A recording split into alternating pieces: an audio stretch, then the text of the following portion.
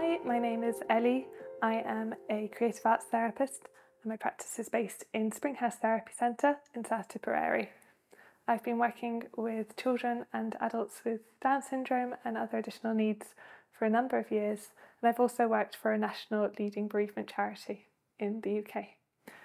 Today I'm going to talk a little bit about some of the tools that we can use as creative arts therapists and why they might be helpful for you and your family to use at home. So for children and adults with Down syndrome, their grief journey might be very different to what we might expect. Straight after a grief, they might be full of emotion and grieving, or they might appear very distant from what has happened. It's really important to respect the individual and understand that everybody's grief process is so different.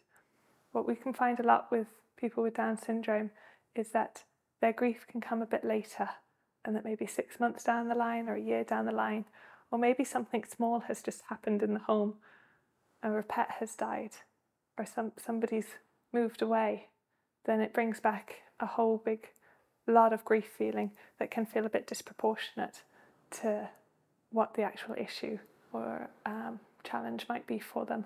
It can be really handy to have some of the tools I'm going to show you available to you, but also to link in with your local psychological support, with your local speech and language therapies, and also to link in here with your local branch of Down syndrome. And here we're fortunate to have Down syndrome Tipperary in Thurles.